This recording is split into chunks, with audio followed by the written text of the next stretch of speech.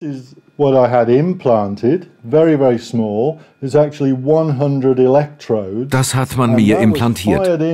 Dieses kleine Teil enthält 100 Elektroden, die direkt mit meinem Nervensystem verbunden waren. Etwa so, wie wenn man etwas in eine Steckdose einsteckt. Kabel führten dann unter der Haut durch. Hier kamen sie heraus und wurden an diesen Senderempfänger angeschlossen. Device. This is actually a radio transmitter receiver unit. The wires that came out of my arm. Wann immer ich also meine Hand bewegte, wurden die Nervenimpulse über Funk an einen Computer übermittelt. Der Computer konnte aber auch Impulse in mein Nervensystem und somit direkt in mein Gehirn schicken.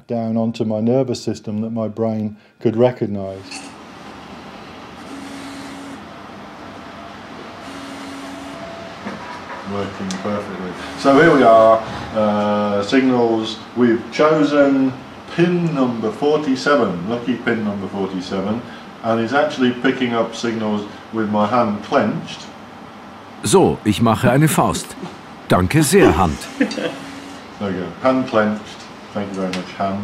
So my brain signals were controlling two. Meine Gehirnsignale konnten gleichzeitig zwei Hände kontrollieren.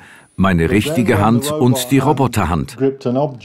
Wenn die Roboterhand ein Objekt ergreift, spürten das die kleinen Sensoren an den Fingerkuppen der Roboterhand und die Signale wurden über den Computer zurück in mein Nervensystem geschickt, sodass mein Gehirn die Impulse wiedererkennen konnte.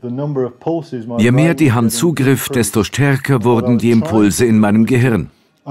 Ich versuchte dann aufgrund des neuronalen Feedbacks die Roboterhand so subtil zu bewegen, dass sie ein Objekt ergreifen konnte, ohne es zu zerdrücken. Ich konnte die Hand auch aus der Ferne bewegen. Ich war in New York und die Hand war in England. Buchstäblich eine Art Körperverlängerung über den Atlantik.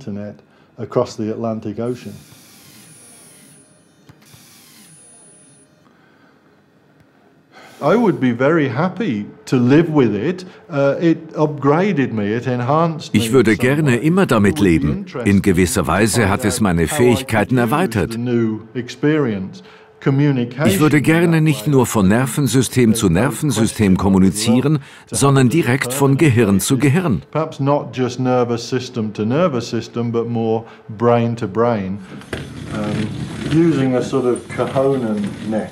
Yeah. As a sort of behaviour to see what learning basic behaviour, moving forwards.